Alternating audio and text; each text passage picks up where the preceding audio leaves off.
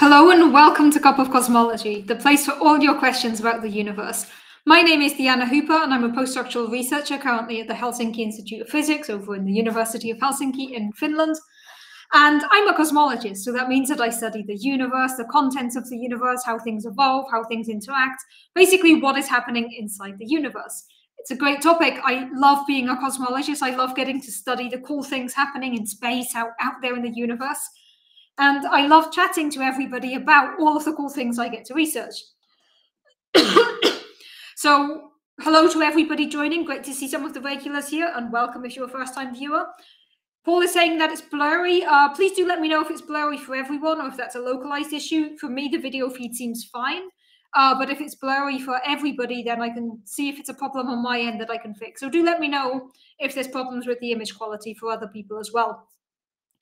So if you're a regular viewer, you know how this works. This is an interactive stream.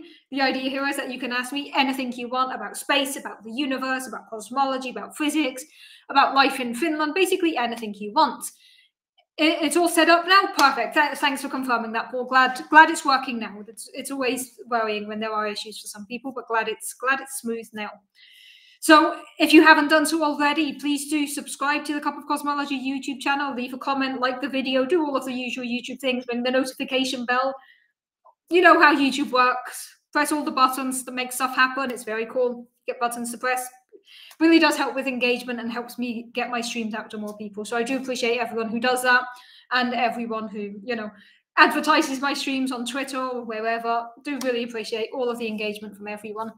So yeah, I'm a cosmologist, I'm a theoretical physicist, I study the universe, cool stuff happening inside the universe, and I love chatting to people about cool stuff happening in cosmology. And most weeks I start the stream with like, I don't have a topic today, let's see where you want to go.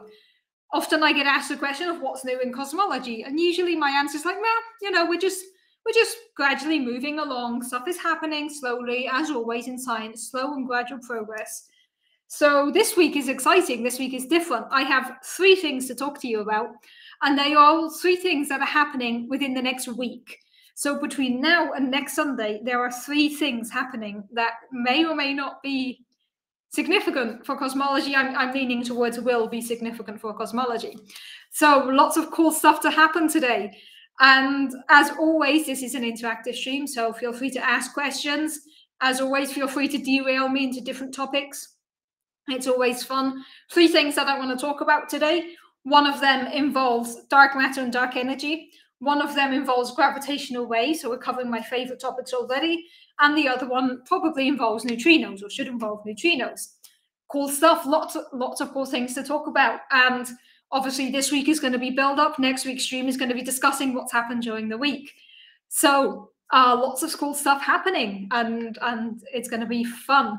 So again, welcome back to all of the regulars. Great to see everybody here. As always, welcome to first-time viewers. Always nice to have everybody here. So 3 topics I want to cover, and I'm going to get started with the first one that David Dunn has already mentioned here in the comments. Somehow either YouTube or your phone keeps defaulting to lower resolution. Yeah, it might be some setting on your YouTube that if you're on data and not on Wi-Fi to reduce to lower resolution to not use as much data. I know there is a setting like that somewhere, but otherwise not sure. If you see the video blurry, just increase the resolution on YouTube. It should be fine. Okay, so we're going to talk about one of my favorite things, and despite what people might think, we are not talking about the CMB today, but in any case, here's your CMB less than 5 minutes in. So the universe has 3 main components: everything we see, everything we're accustomed to, everything from the stars you see at night in the night sky to me, to my tea mug. All of this is normal matter. Normal matter only accounts for 5% of the energy budget of the observable universe. Then there's a big chunk, 26%, which is in the form of dark matter. So dark matter is this weird type of matter that is holding everything together. It interacts via the gravitational force, but it doesn't interact electromagnetically, which means dark matter is invisible. But we know that it's there due to its gravitational effect on everything else. Less than 5 minutes for the CMB today, breaking records. And then the remaining 68% is in the form of dark energy. Dark energy is this weird type of energy that is driving the accelerated expansion of the universe. It's pushing everything outwards. And that's pretty much everything we know about dark energy for now. So some of you who have been here before might have heard me talk about the Euclid spacecraft. The Euclid spacecraft is an upcoming mission by the European Space Agency that is hailed as a successor to Planck. So Planck is the one that gave us the CMB. It was the biggest European Space Agency mission. At some point, NASA was involved as well. This is the biggest European Space Agency space-based mission we've had to date. The next one, the successor, is Euclid. Now, Euclid is a spacecraft that is designed to unlock the secrets of dark matter and dark energy. What Euclid is going to do is it's going to measure the position and the shape and the redshift of galaxies. So redshift basically gives you an idea of how quickly something is moving. Euclid is going to measure the distance, the shape, and the redshift of galaxies looking back in time to 10 billion years ago. So it's going to peer into when the universe was only 3 billion years old. The universe currently is 13.8 billion years old. Euclid is going to look 10 billions of years into the past, and it's going to basically create a map of galaxies throughout cosmic evolution. So we know that the further away we look, the further back in time we're looking. So if we can look at galaxies that are close by, then galaxies that are a bit further away and a bit further and a bit further, we can basically get snapshots of the history of galaxy formation and evolution. What galaxies looked like 10 billion years ago, what they look like today, and everything in between. The reason this is so important is we know that dark matter is the glue that holds galaxies together. But because the universe is expanding, it's going through accelerated expansion, the way galaxies look, the like network of galaxies, the cosmic web of galaxies is going to be distorted over the history of the universe because of the expansion rate of the universe, because of the accelerated expansion. Which means mapping the history of the evolution and position of galaxies not only can tell us about dark matter, it can tell us about dark energy. So it can help us understand how dark matter is behaving now, how dark matter behaved in the past, and what dark energy is doing to galaxies. So Euclid is considered by many people to be the make or break of our standard cosmological model, because it is either going to measure what we expect it to measure or it's not going to, and then we need to go back to the drawing board. So Euclid is an amazing space-based mission that has had many, many, many, many years of build-up. Is Euclid sufficiently old to not trigger your don't name science things after people preference? In general, I would not name spacecrafts or buildings or anything after people. Name them after collaborations or after phenomena, but naming them after people, you just always open yourself up to problematic issues. I much prefer when we do things like this is a very large telescope. It's called Very Large Telescope. This is a square kilometer array. We call it Square Kilometer Array. I like names like that. Descriptive names are useful. So Euclid, here is an artist's rendition of what Euclid is going to look like. This is the Euclid spacecraft. It is kind of big, kind of heavy, and Euclid is ready for launch. So this is Euclid up here, or what it's going to look like, artist's impression of Euclid. So Euclid was supposed to launch at the end of 2022, in autumn last year. It was supposed to launch on a Russian rocket because of everything happening in the world right now. This was postponed and scrapped, and the launch date was postponed. Mathematically, are there galaxies that are already too far away to ever study because of the expansion of the universe? Absolutely. Because the universe is undergoing accelerated expansion, there are things that are constantly moving so far away from us that they will never, ever have time to send us information. They are so far away that the light they emit will never reach us. Imagine the universe is expanding, things are gradually moving further and further and further away. Imagine if you're in a stream or in a river and you are swimming counter current, so the current is going one way and you're going the other. If you drop, does that make sense? Yes. So you're going in opposite direction. If you drop something in the water, you can still go and catch it. But at some point, it's going to be so far that even if you turn your boat around and chase after it, you're never getting that thing back. Right? So because the universe is expanding and this expansion is accelerating, there are galaxies that are being pushed beyond our horizon beyond anything we'll ever be able to receive information of. So there are parts of the universe that are completely gone for us forever. And as the expansion rate of the universe increases, it could be that someday everything is going to be out of reach for us.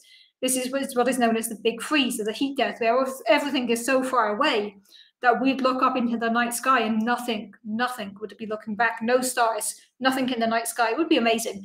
We humans will be long gone by then, but it is a potential possibility in the future. However, back onto Euclid. Euclid was supposed to launch end of last year. This was scrapped, this was postponed. We were told Euclid was going to launch this summer. So up until very recently, I had in mind Euclid was going to launch sometime in July. That was the window they had given us, July. July 2023, Euclid will launch. And last week, they announced the first attempt they're going to, so the current launch date. Euclid is set to launch on the 1st of July, which is 6 days away. It is next Saturday. It is like basically now. I am not emotionally prepared for this. Euclid is going to launch in 6 days, Saturday, 1st of July, at about, I think their launch window opens at 5 o'clock in the afternoon, Central European time, which should be 11 o'clock in the morning if you're on the west, if you're on the East Coast, 8 o'clock in the morning if you're on the West Coast. The first launch window is in 6 days. If something goes wrong on the 1st of July, like the weather or whatever gets in the way of the launch, they'll try again on the 2nd of July. So we went from Euclid is going to launch at some point over the summer to Euclid is launching in 6 days. Mark it in your calendar. I hope you're all ready. I am not ready for this. It is going to be amazing. This spacecraft has so much riding on it, so much amazing physics we're hoping to do. You know, if ever there's a moment to hide behind your sofa and watch the live stream, like watching a Dalek, you know, behind your sofa, this is the one to do that. I will be so stressed during the launch. Saturday next week, 6 days from now, Euclid will attempt to launch. It's going to be so fun and so amazing and so stressful. And as David Dunn was just telling us here, this is going to be something that is, the satellite is going to be like 2 tons once it's up there. It's big, it's heavy. There's a lot of stuff that needs to go right. And as with most of them, it's going to travel to the Lagrange point too. So the Lagrange points are nice points around the orbit as Earth is orbiting the sun. This is a two-body problem. You have Earth, you have sun. Sorry, you have sun, you have Earth. Earth is orbiting around the sun. There are 5 points where the centrifugal force and the gravitational force kind of balance out. And these are good points to have a satellite because it doesn't require much energy to keep them there. One of them is they're called Lagrange points, and they are named Lagrange 1, Lagrange 2, so on. Lagrange 2, if you have sun, okay, let's make the sun yellow, you have the Earth here. Lagrange point 2 is going to be here, so it's behind the Earth with respect to the sun. So it's like the other side of the Earth to where the sun is. Sun, Earth, Lagrange 2. This is a point that is very nice to have a satellite in because the Earth shields it from the sun, so it's able to cool down easier. And it stays in orbit there, and it's easy to launch things too. So if all goes to plan, Euclid launches on July 1st. It will take 30 days to reach L2. During that time, they will gradually switch on all of the instruments. They will start the testing phase. They will start just making sure that things are doing what they're supposed to do, start to calibrate it. Then when Euclid reaches L2, there will be 2 months of trial, 2 months of configuring, setting up, making sure everything is as it should be. This is the kind of pre-science stage. So this takes us 30 days to get there, takes us to end of July. 2 months, that's August and September, which means come October, we actually start taking data. We start the science run of Euclid. So we're 3 months away from Euclid actually taking data and starting to map galaxies in the night sky. This is amazing. It's going to launch in 6 days, and 3 months from now, it will already start taking data. And then if all goes to plan, the satellite will work for 6 years. It's going to take 6 years of data. They are planning 3 major data releases. I'm not sure when the first one is going to be. The data will not be made gradually public as we go. It will be released in chunks. This is the same as what we did with Planck. So there will be 3 major data releases for Euclid. Euclid will launch first launch window is going to be Saturday, 6 days from now. I am so excited about this. 30 days to get to L2, 2 months of setting up, configuring, making sure everything is okay. And then we start taking data. It's going to run for 6 years. There will be 3 data releases, probably a year or two in, then a few more years in, and then at the end with all of the data cleaned and packaged and everything done. So yeah, this is going to be really, really, really cool. It can indeed say hello to all the other satellites at the L2 point, because we keep sending stuff to L2. The JWST is at L2, Planck was there, WMAP was there. It's just a nice place to dump our satellites. It's a convenient point. So yes, L2 is indeed where JWST is, it's where Planck is, it's where all of these are. And soon, Euclid will be there as well. So launch should be on Saturday. If there's some weather or anything affecting the launch on Saturday, they will postpone it and try again on Sunday. And if they try on Sunday, that means the launch will basically happen an hour before my live stream. So yeah, you'll see me full on post-Euclid launch, either a day after or an hour after, depending how the launch goes. But this is super exciting. When I started my master's degree, people were talking about Euclid and like all the cool things we could do with it. I have a paper that involves doing forecasts of what Euclid is going to do for us too, actually. Like 1 or 2. 1, 2. I have at least one paper where we look at what Euclid is going to do for us. I can't remember if we included it in the second one in the end or not. I should know this. So Euclid, I've been hearing the hype about it for years. During my PhD, I was super hyped about Euclid. And now it's ready to launch 6 days from now. We got a week notice. I was not ready for this. And you know, I was actually not even working when I saw the notice. I opened social media on Mastodon, and I follow Euclid on Mastodon, and there was the post or the tweet saying launch date 1st of July. I was like, oh wow, I am not ready for this. So yeah, it's going to be amazing. 1st of July, 6 days from now, Euclid is going to launch, all being well. And I can't wait to see what it's going to tell us. And every time we launch a new satellite, we find things we didn't expect. We find cool new data, cool new things. It's going to be amazing. Euclid, 6 days from now. Mark it in your calendars. You should all be aware of Euclid launching. It is an amazing thing to happen. But that is only one of 3 things that are happening this week. It's going to be a busy and intense week. Thank you for stopping by, David. Always nice to have you here as well. Okay, if there are any questions about Euclid, now is the time to ask them before we change into another topic, which is going to be gravitational waves. So I'm going to give you all a sec to think about if you have Euclid questions. My tea is indeed still too hot to drink. So I'm giving you all a sec to think about Euclid questions, and then we move on to the second thing that's going to happen this week.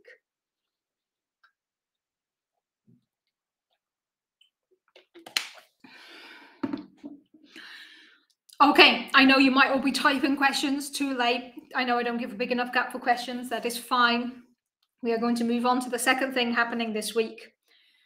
And the second thing happening this week is related to gravitational waves. So just a very, very, very quick recap. Gravitational waves are ripples in the fabric of space-time. In the same way that if you splash about in water, you create ripples of water.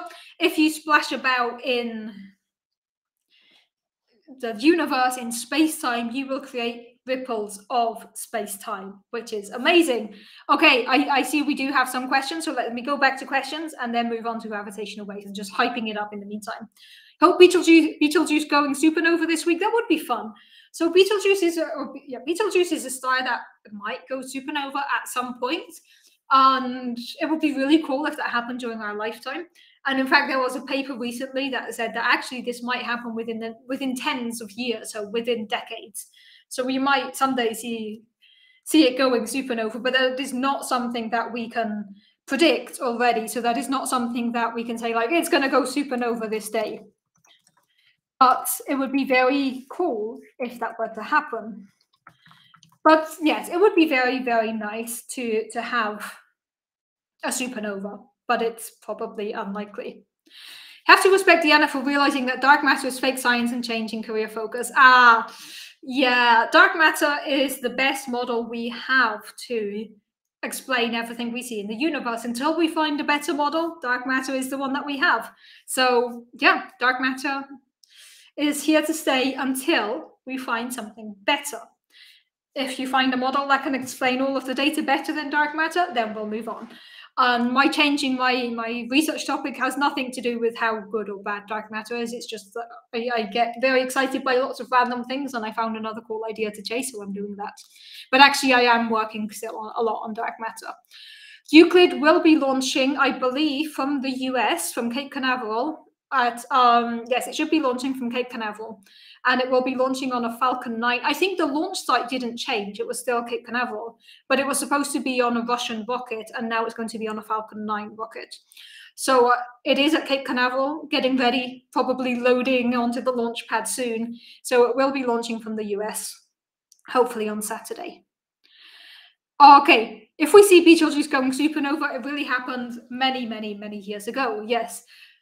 Stars that we see in the night sky are very far away. If we see anything in the night sky, it happened a long time ago. If we see Betelgeuse go supernova, it's already happened.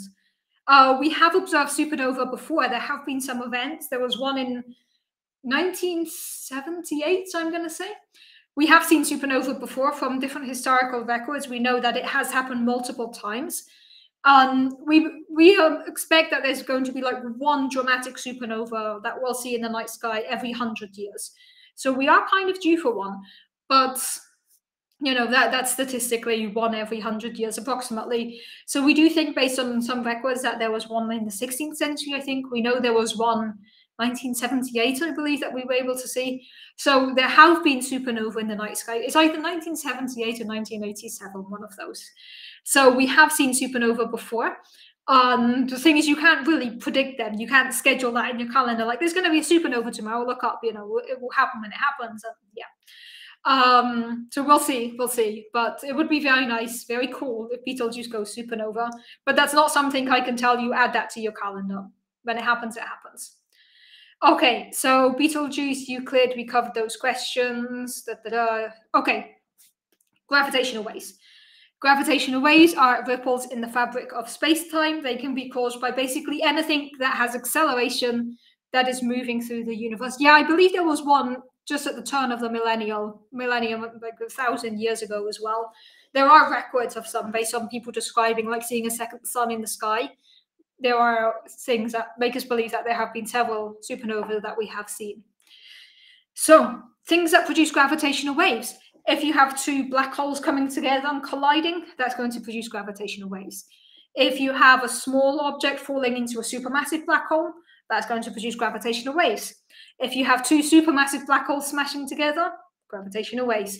Even supernova, because they're not perfectly symmetrical, can produce gravitational waves. So, anything that has both acceleration and a lack of symmetry in the universe can produce gravitational waves.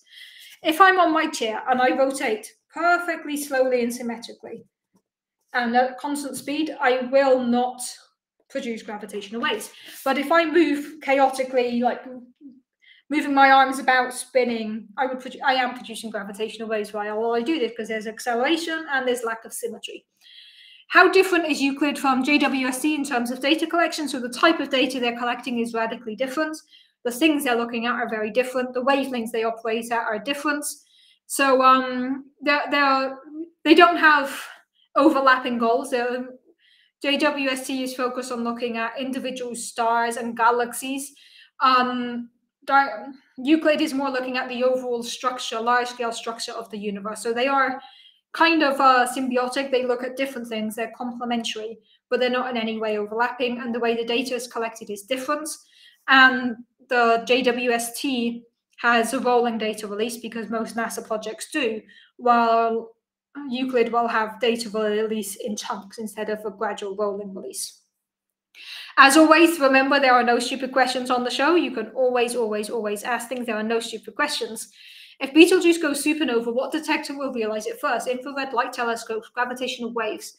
So probably pretty much at the same time. I think when something goes supernova, so you get a star that collapses, then expands as a supernova, explodes, you would probably see gamma ray first, and then it would very quickly shift across the whole electromagnetic spectrum. But I think the visual one is the one that would last longest. You'd also get a burst of neutrinos, and if you're lucky, a burst of gravitational waves as well. So you get all three, but I think the thing you'd measure first are the gamma rays and then gradually everything else. But probably, yeah, I would say that would be my guess, but don't quote me on that. So gravitational waves can be produced by a lot of things. Another thing that can produce gravitational waves is the universe itself. We know that the universe went through a period called inflation, or we think the universe went through a period of inflation where it grew exponentially in its infancy. And this is something that would be so dramatic that it could leave a background of gravitational waves everywhere in the universe. And this is amazing because if we ever measure these, it allows us to uncover what was happening in the early universe, like fractions of a second after the end of inflation, or after the Big Bang. And it would be amazing to be able to measure these things and to understand these things. And there are several different ways we can measure gravitational waves. We have the very ingenious idea of using lasers, bouncing lasers back and forth between different detectors to see if anything changes the distance the laser is traveling. And then you say, okay, something changed my distance, probably a gravitational wave that changes space and time. Oh, that is still hot. As always, I burn myself on my tea very easily. Okay, so there are several different ways we can detect gravitational waves. And I'm going to bring up this chart that I always bring up. Here you have a lot of information. So in the center, we have this red to purple gradient. This is just representing the different frequencies. And it's done in red to purple to mimic what we're accustomed to with light and the full spectrum of light. But it doesn't mean that gravitational waves have a color associated to them. On the left, you can see low frequency. On the right, you can see high frequency. What you can see at the top is the different things that can produce them. So for an example, you have rotating neutron stars, supernova. You have binaries in our own system. You have supermassive black holes smashing together. In red at the top, you can see we have these quantum fluctuations of the early universe. And then at the bottom, there's 4 panels showing us the different ways we can detect gravitational waves. Do I have any evidence that there are no stupid questions? It is my firm belief that there are no stupid questions. This is not something I have evidence for. This is just anecdotal. My own personal experience is that no one has ever asked me a stupid question on this show, because I don't believe that stupid questions are a thing. There are just questions that are waiting to be asked. And it is one of the 3 rules of the show. There are actually rules on Cup of Cosmology. Be kind, be curious, no stupid questions. Those are the 3 rules. They're written on the webpage. Okay, so 4 different ways of detecting gravitational waves, as you can see here. On the one hand, we can use terrestrial interferometers. These are things like LIGO and Virgo. This is where you build an L shape, you bounce lasers back and forth, and you look for any tiny, tiny deviations. I've already talked at length about LIGO and Virgo and Kagra and all of the amazing stuff they're doing. They are looking at neutron stars and black holes smashing together. They have already found 90 events in runs 1, 2, and 3, and Operation Run 4 started a few weeks ago in LIGO, and they've already started to see a bunch of stuff, so that's cool. Going from right to left, the second one you can find here is space interferometers. This is LISA. This is where we take our L shape, make a triangle, and send it to space. This is what I'm working on. LISA is set to measure a bunch of things when it launches eventually in 15 years or so. It's going to be amazing. Then I'm going to jump one and go to the far left. We can use a cosmic microwave background radiation itself. The CMB, this afterglow that we have from the early universe, can be used to look for gravitational waves, because if you have early universe gravitational waves, they could leave an imprint in the way the photons move in the CMB. So you can use that. And now the one I skipped, the one that I've never talked about on the show, or not much, and which is the one I'm going to be talking about today. Pulsar timing array. You see it here. It's the third one from the right, second from the left. Pulsar timing array. And if you look at the region where it covers 2 different types of gravitational wave signals: supermassive black holes smashing together and quantum fluctuations from the early universe. So what is pulsar timing array? Let's break it down. First of all, what are pulsars? So pulsars are rapidly rotating neutron stars. A neutron star is just a very, very, very dense star with magnetic fields. Pulsars are these stars that start to rotate. Because of the magnetic field, they're going to channel anything around them into a light beam. So if you have a pulsar, you have a light beam coming out the top and at the bottom. A pulsar is a rapidly rotating neutron star with a light beam coming out of each direction. This means that they can be used as the cosmic lighthouses. They are spinning constantly. So the pulsar can shine at you, turn around, shine at you again, turn around. They are the cosmic lighthouses. And one cool thing about pulsars is that we know how quickly they spin. This is something that, based on all the pulsars we've been able to observe, we know with very, very, very precise, very small error bars, very incredible accuracy, the rotation rate, the frequency with which these pulsars spin. These are often referred to as cosmic clocks or cosmic lighthouses, depending who you ask. But they are so precise, they can be used for timekeeping in the universe. If you know there's a pulsar there, based on how quickly the pulsar is spinning around, you can use that to measure time. Like, okay, the pulsar is spinning at this rate. I know it. I know what the pulsar is doing. And based on how quickly the light is hitting you, you can figure out if anything has happened.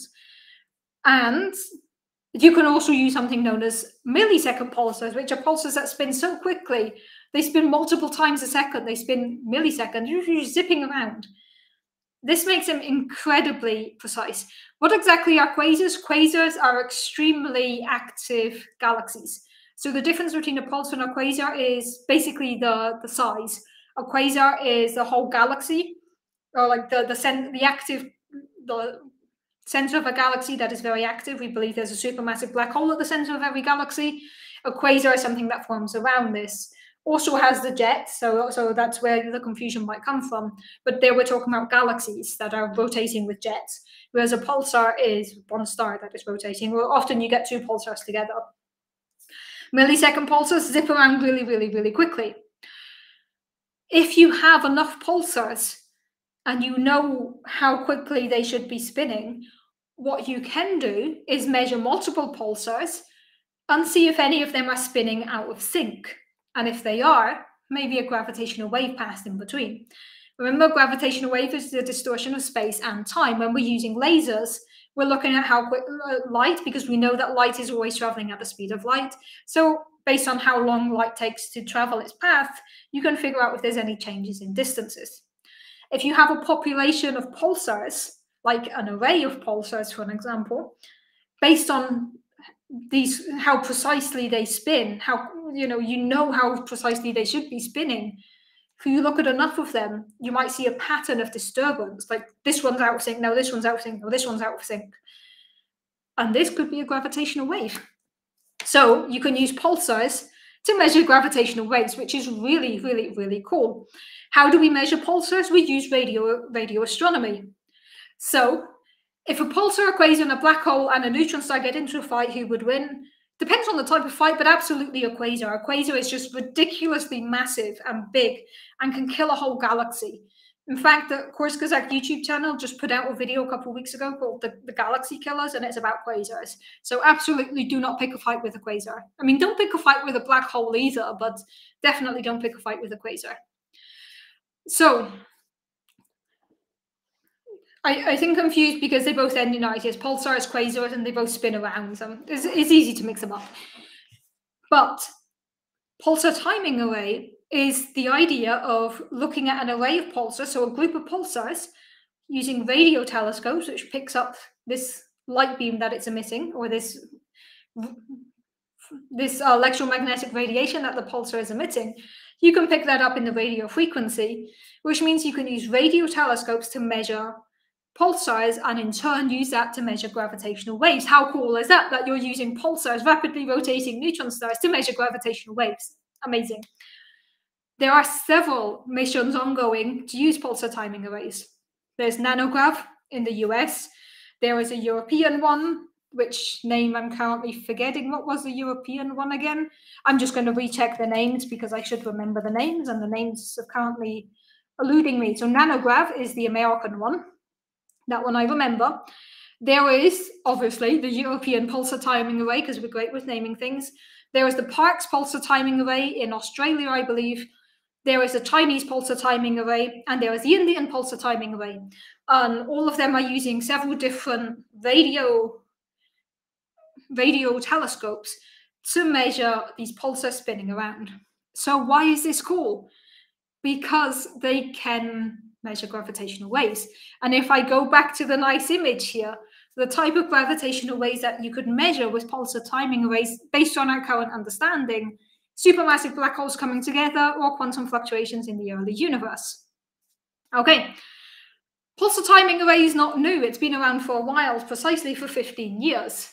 We've had these telescopes doing this for about 15 years by now. Can a black hole be split apart? It would be quite difficult because black holes are extremely massive and have a lot of gravitational pull. And if you try to pull anything out, it would just pull itself back together. Nothing can escape the gravitational pull of a black hole.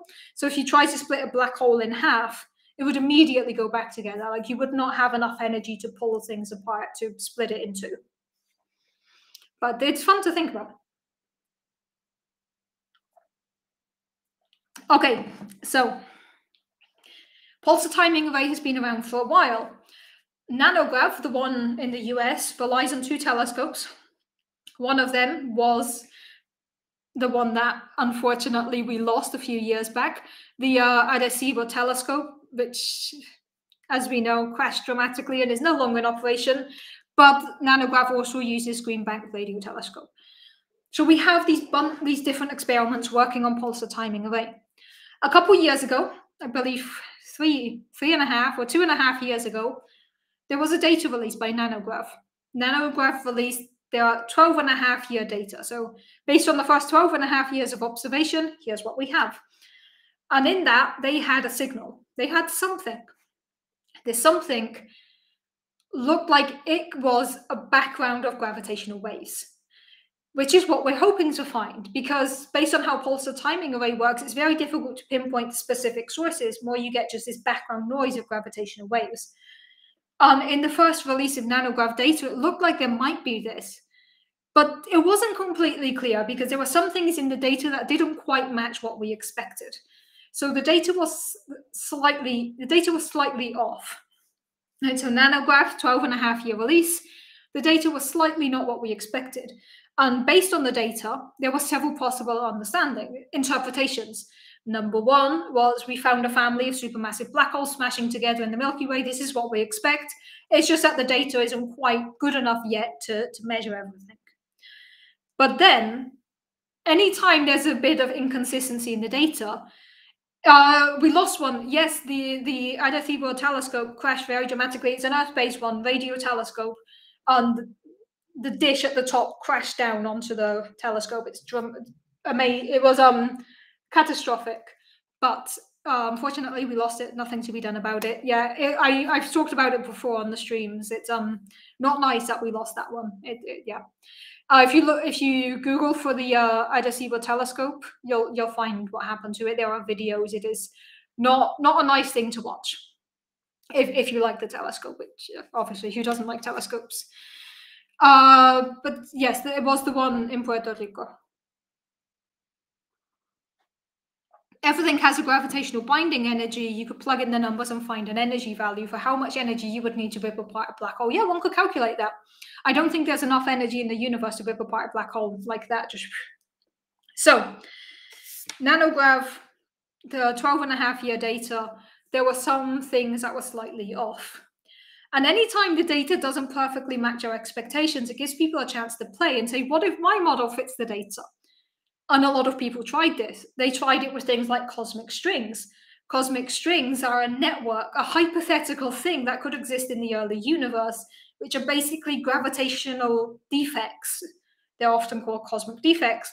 And it's something that would be really, really cool because in the standard model of cosmology, you don't produce cosmic strings. But there's a lot of models where you could produce cosmic strings. And some people looked at the Nanograv 12.5-year data and said, okay, maybe cosmic strings fit there.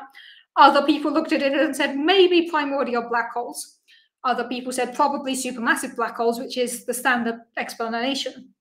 However, the Nanograv data didn't quite fit none of these models could quite fit the Nanograv data. And the general consensus, at least my impression of the general consensus, that I don't speak for everyone, of course, was that we need more data. Let's wait for the next data release. Let's wait for the other experiments to chime in as well. And then let's come back to this. So fast forward to last week, when Nanograv the nanograph collaboration, put out an announcement calling a press release, or not a press release, advertising a big announcement with their latest results being publicly unveiled in a live stream on the 29th of June, 4 days from now. And then the other pulsar timing experiment said, just to be clear, this is not just nanograph, we're doing a joint announcement. 4 of the 5 cosmic strings are not related to string theory. They're both called string, but they're different things. String theory is this idea of uniting the quantum world with the gravitational world. And there you rely on, like, every particle is made up of strings. Cosmic strings, on the other hand, are like one-dimensional defects in the universe, that you could have this kind of network of cosmic strings. We've never found them, they're hypothetical, but depending on how you analyze the nanograph data. So out of the 5 ongoing pulsar timing array experiments, 4 of them are having a joint press conference in 4 days. They're not calling it a press conference, they're calling it a release of results. What's their exact phrasing? Let me see. So this is reading from the Nanograph webpage. On June 19th, the Nanograph collaboration will be making a major announcement during a live stream event. This is in coordination with announcements by other pulsar timing array experiments around the world. So which ones are involved? So the ones that are involved are obviously Nanograph, the Parkes Pulsar Timing Array, which is the one in Australia, the European Pulsar Timing Array, and the Indian Pulsar Timing Array. These 4 collaborations are making an announcement, major announcement, on June 29th. This is 4 days from now. So what are they going to announce? Well, I have no idea. I really have no idea. I am not involved in these missions. What the logical thing is that it's about 15 years of data by now, so it's probably the 15-year data release. So what's the explanation power of string theory, and should it be called the theory? I'll come back to that. I'm not a fan of string theory. It should be called the string hypothesis because it doesn't make... Okay, rant about string theory aside. Let's focus on pulsar timing arrays for now. So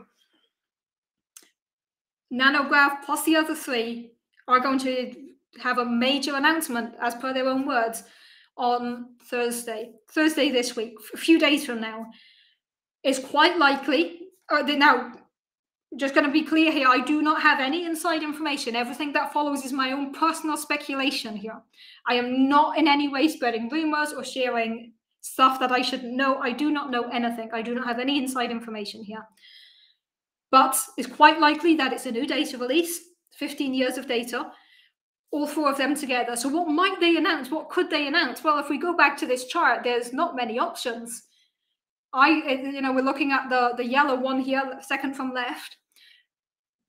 The most normal explanation, the explanation that would fit with all existing cosmology, is that they found a population of supermassive black holes. They found gravitational wave signals coming from supermassive black holes smashing together. This would be amazing. It would be another test of general relativity.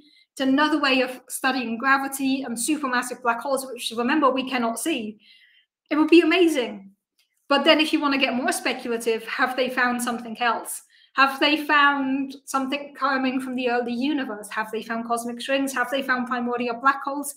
Have they found something I haven't even thought of yet? Maybe. We don't know. And there are people on Twitter hyping it up a lot. There are people involved in Nanograph and other of the pulsar timing array experiments that are kind of hyping it up. They might just be, excited about their science, which is really, really cool. But there was somebody who put out a tweet saying 29th of June is going down in history books. Are they winding us up? Maybe. Am I extremely excited about this? Maybe. It could just be, it's still exciting. It could be, here's our 15 years of data. We found supermassive black holes. This is really cool. But everything within the standard model of cosmology, we didn't break anything. Could there be something else? Could it be aliens? I mean, I'm going to be honest with you. I put a post in our work chat asking people, so what are your rumors? What's the gossip? Anyone know? People are messing about and wrote back saying it's aliens. We do not think it's aliens. Please do not quote me on this. We do not actually think it's aliens, but we are joking. Why not? I don't know what they're going to announce. I really don't. It could be supermassive black holes. It could be something else. I cannot wait to see the announcement on Thursday. I think whatever it is, it's going to be exciting. And even if their major announcement is we have found literally nothing, then that's exciting too, because we expect them to find things. We expect them to find supermassive black holes. If they find nothing, that's also weird.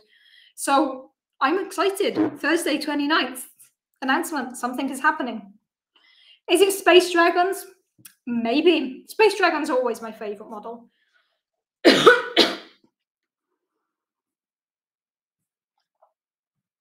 Okay, let me just go back to the questions. I don't think the Arecibo telescope is the one that appears in the GoldenEye James Bond film. I don't think it's that one. I think they used a different one for that one, but it looks the same. Okay, string theory, very briefly. String theory is a model that tries to unite gravity with quantum physics. It is mathematically very elegant. It is something that makes a lot of sense mathematically, but it doesn't work in our universe because it needs 11 dimensions to work at least. And as far as we know, our universe only has 4. We, by its nature, string theory cannot make predictions of our own universe. And then there's the debate of should it even be called theory if it's not making testable predictions? Do you like your theories to be testable or not? And that's the debate. But it's great that people work on string theory and it's really cool mathematically, but it's something that is quite hard to test because it doesn't make predictions that we could actually measure within our own universe. If you give us an 11-dimensional universe, we could test string theory, but we can't. So there should be a breaking news science channel, so I would never miss these announcements. Oh, that's what Cup of Cosmology is for. Breaking science news, breaking Cup of Cosmology, breaking cosmology news on Cup of Cosmology. Just don't break the cups. You saw an episode of Star Trek Next Generation where the 2-dimensional life forms were heading into cosmic string. Yes, there is this episode that has cosmic strings and that has my namesake Deanna Troy actually being overly emotional, and we all joke about it at work. So, like, an episode that has cosmic strings and Deanna being emotional, it's fun. So yes, there is an episode of Star Trek that features cosmic strings. To be fair, there's so many episodes of Star Trek by now that I'm sure there's one that features everything. Every time you hear someone say theory in movies, you correct it to hypothesis. Yeah, me too. Is there any combination of stellar activities that gravitational waves have not been detected yet?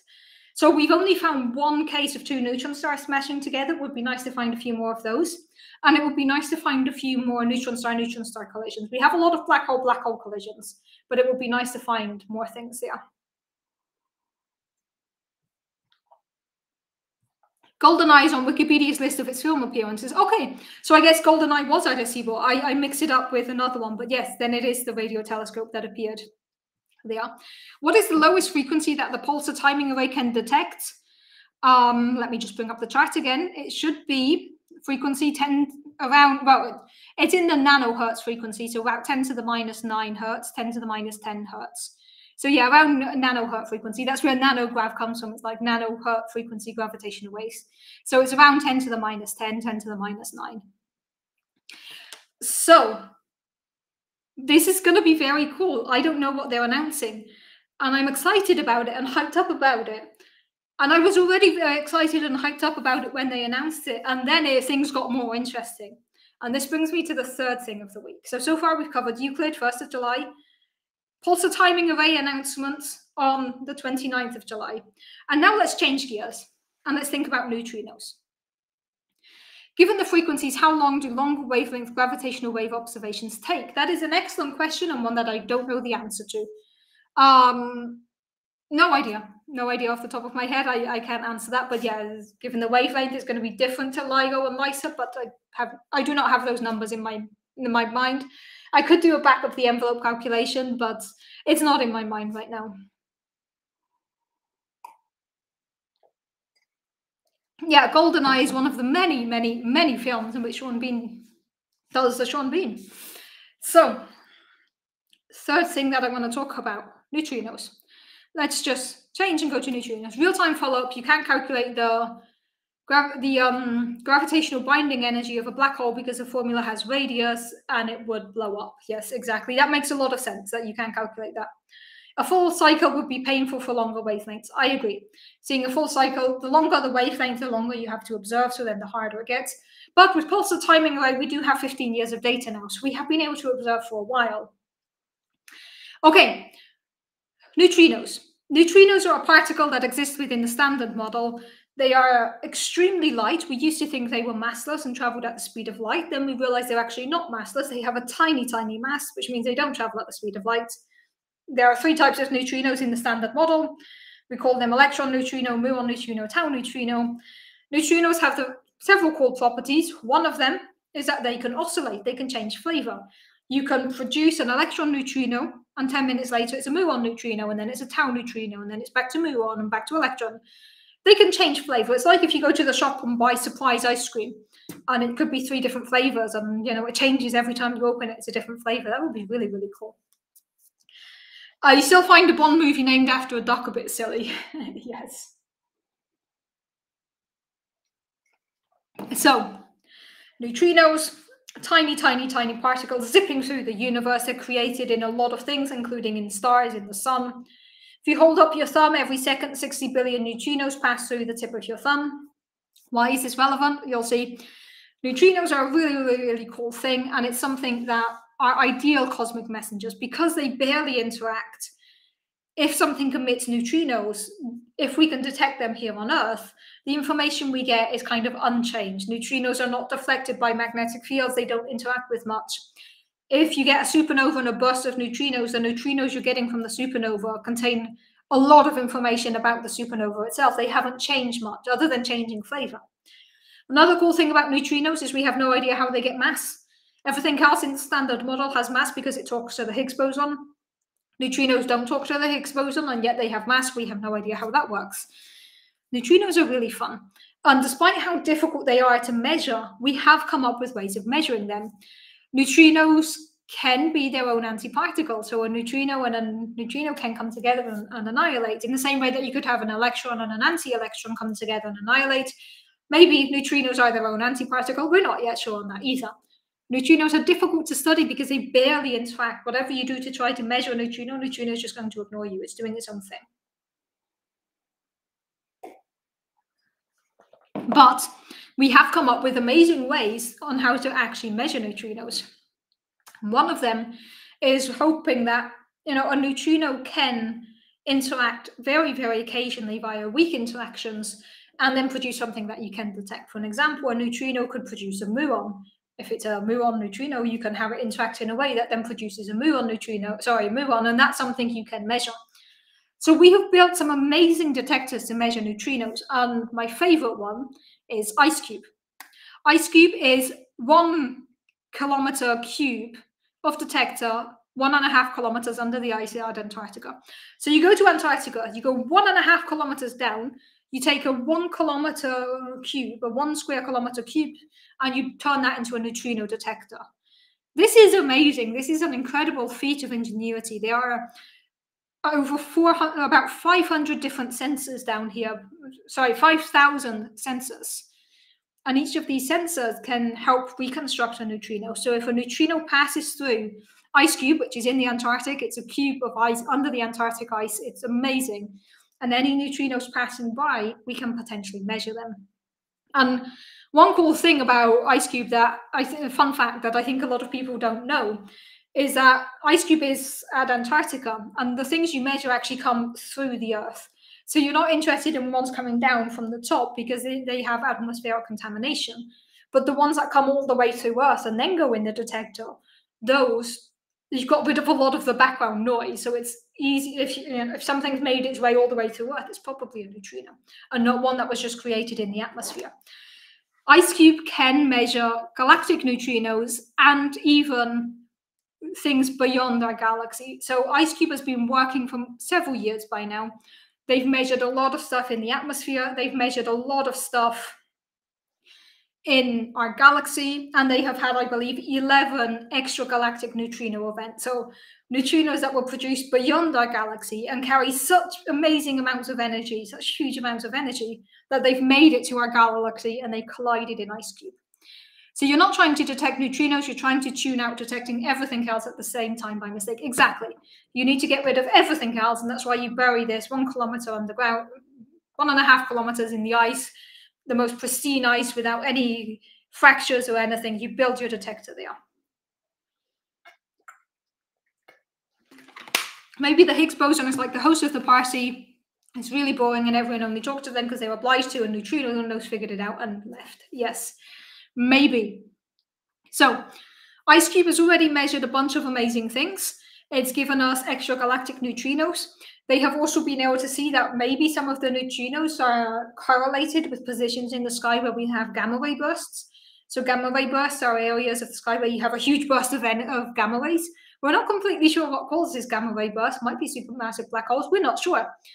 But it seems like from the same region of the sky from where you get gamma ray bursts, you might also get high energy neutrinos. There appears to be some overlap. So IceCube has given us a lot of amazing things about neutrinos, including these extragalactic neutrinos, which is amazing. So now the fun thing. How do they know for sure that those neutrinos were from outside our galaxy? Based on the amount of energy they carried with them, you can figure out how far, and based on their oscillation, you can figure out how far they've traveled. And just mainly based on the huge amount of energy they have and the speeds at which they come, you can trace it back and say these have to be extragalactic. Also, there's the thing of where they come from. If you consider that the Milky Way is like this, Earth is kind of here. If something is coming from a direction of the sky that is not where the Milky Way is, then you'll say, okay, Milky Way is there. We know where the plane of the Milky Way is. If something is coming from up here, it's not coming from our galaxy, it's coming from somewhere else. 11 so far.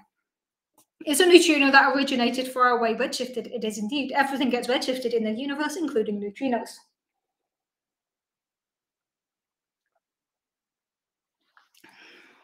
So, just to put it in perspective here, the Large Hadron Collider, the one in Switzerland, in CERN, that is smashing particles together, currently is operating at 13 TeV, 13 tera electron volts. And let me just pull up something here. I want to find the highest energy neutrino measured by IceCube. IceCube Neutrino Observatory. So remember, the Large Hadron Collider was operating at 13 TeV. That was the highest one that they were operating at so far. And where's my results section? Okay, so the highest energy one they've been able to measure so far was, where is this? Now I can't find the one number that I want. It's always hard to find the one number when you want it. But they have found ones that have tera electron volt energy. So single particles that have the same energy as the LHC collisions. So they've been able to find some really, really high energetic neutrinos. So why is this interesting? Why is this relevant? Well, 2 days ago, the IceCube Observatory, the IceCube Neutrino Telescope Twitter account and social media and official press releases called a press conference on the 29th of June. The press conference is for a new result. So IceCube is giving a press conference on the 29th of June, which is the same day the pulsar timing array people are giving theirs. This is probably a massive coincidence. They are very different experiments. One is looking at gravitational waves, one is looking at neutrinos. They are very different experiments. It is probably a coincidence that these are on the same day, right? Right? But what if they're not? So, 29th of June, not July, sorry, 29th of June, we get the pulsar timing array and the neutrino telescope announcements. Personally, I don't think these are connected. If they are in any way connected, then we have to answer the question of how could gravitational waves and neutrinos in any way be connected, which is why they're probably not connected. It's probably just a coincidence. What do they have in common? What they have in common is they're looking for physics beyond the standard model. They are looking for things that go against what we expect. Every experiment is hoping to find something weird. So, what have they found? There are a few small things that could possibly link two together, but they're so speculative and so beyond the standard model of cosmology and particle physics that it's very, very unlikely. So here's what I think is happening. And again, personal opinion, no inside information, and I would be very happy to be proven wrong. I think these two press conferences are unrelated. The pulsar timing array people will have found a population of supermassive black holes, and the neutrino people will probably have found a new high-energy neutrino. That would be the scenario that fits in with expectations. But it would be really, really, really amazing if this is not the case. A new dimension? Well, depends how far down the rabbit hole you want to go. You can find models that produce neutrinos and gravitational waves, and they are not models that are compatible with our standard picture of cosmology. So that is fun. There's a lot that it could be. My expectation is that these are unconnected events, but it would be really, really, really fun if they're not unconnected events, but they are probably unconnected. I'm being very cautious about this here because I don't want to say anything and hype it up too much. In any case, we do live in a bizarre timeline. Who knows what's going to happen? And there was this tweet saying 29th of June goes down in the history books. It is probably somebody just hyping it up and winding this up and, having fun with their science, which is perfectly reasonable. But it's worth getting excited about. So 3 things to look forward to. 29th of June, which is 4 days from now. It is this Thursday. There's going to be a major announcement from Pulsar Timing Array. Something's up with gravitational waves. On the same day, there's going to be a major announcement from the biggest neutrino telescope, one of the biggest neutrino telescopes we have on Earth. And a few days later, on the 1st of July, Euclid is going to launch. So this is all happening within the next week. So what's new in cosmology? Well, today, nothing, but ask me again next week, and who knows? Who knows where we'll be next week? Are they being broadcasting live? They are. They are indeed going to be broadcast live, and I'm so glad you asked this. So one thing, we don't yet know the time for the nanograv announcements, but here is the link in the chat for nanograv announcements, and it says follow this site for notifications. And here is the official announcement for IceCube with the link to the live stream. They will both have live streams. There is no link yet for the Gravitation Pulsar Timing Array live streams, but there is already the link for the IceCube one and the time. And of course, the Euclid launch is worth watching because we all want Euclid to do well. So if you want to know about the Euclid launch, here is the link for the Euclid launch. 3 links. I actually remembered to have my links ready this time instead of just promising I'll add the links and then never adding them. Are scientists baffled? Honestly, I'm excited. I don't see how these two could be related, but it's fun to speculate. I think it's a coincidence, but part of me really hopes I'm wrong about that because it would be so cool. But whatever they announce, it's always cool when a mission has new data. There's new stuff to be found, there's excitement, and the people I know in Pulsar Timing Array are extremely excited about this announcement. You can just check out their Twitter feed and do a search on Twitter for nanograv. The excitement is there. People are getting hyped. People who work on these experiments are getting hyped. And something that I think is really cool is that I have no idea what is going to be announced. There are sometimes things leak, rumors spread. Scientists are terrible at keeping secrets. So there are some times where these things slip out, and before announcements, there's already kind of a buzz in the community like this is what they're going to announce. I really have no idea what is going to be announced on Thursday from either of these experiments. I have no idea what is happening.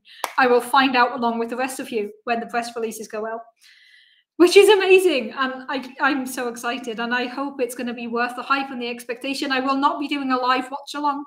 I will be watching it live, but I will not be streaming my reaction to it. Go watch the official announcements, and then we'll do a cup of cosmology afterwards. So, yeah. Next week's cup of cosmology is going to be interesting because there's a lot happening this week. So probably the next time you'll see me will be on Sunday next week when I'll come on to discuss the result of these 3 events, the Euclid launch and the 2 announcements. Depending what they announce, I might just jump on and do a live stream straight after the announcements, depending what they announce. But it's unlikely. I hope I've hyped you up about this. If you ask me which one I'm the most excited about, it would have to be Euclid launch because I cannot wait for Euclid. But the Pulsar Timing Array is really cool. IceCube is always amazing. I have a soft spot for IceCube. I love that experiment, and at some point I was seriously considering dedicating, in my undergrad, no, in my master's, I considered doing my master's degree on IceCube related things, and I was like, I want to get involved in IceCube. So yeah, IceCube has a soft spot for me. Other way around, I have a soft spot for IceCube. It's a cube of ice, it's pretty solid, but I have a soft spot for it. So, cool stuff happening. It's going to be an exciting week. There are often times where there's nothing new in cosmology. Today is not one of those times. There are 3 things happening this week, 2 on the 29th, 1 on the 1st of July, we hope. It's going to be a fun week. Make sure you follow all the announcements, see all the stuff, and tune into Cup of Cosmology next week for the aftermath of these announcements and events and seeing what's going to be happening. If I get super hyped during the week, I might do a bonus Cup of Cosmology, but in principle, you'll see me all again next Sunday. Exciting times, fun times ahead. It is going to be a fun week, and I have 2 days of work and then I'm on holiday.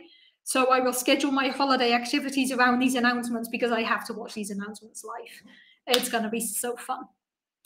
And that brings me to 1 hour and 6 minutes. This has been great fun. I hope I've been able to convince you that there's cool stuff happening and that it's exciting, and whatever they announce is going to be really, really fun. I hope you're all going to tune into all of the announcements. Cup of Cosmology will be back online next Sunday, same time as always, at 7 p.m. European time, Central European time, 1 p.m. if you're on the East Coast of the US, 10 a.m. if you're on the West Coast. As always, there's a time zone converter on cupofcosmology.com, so you can figure out when to find me. Thank you, everyone, for joining today. It's been great fun. I love talking to you about all of the cool stuff happening in the universe and in cosmology in general. So I hope I'll catch you all again next Sunday. And I hope in the meantime, you'll stay safe and take care of each other.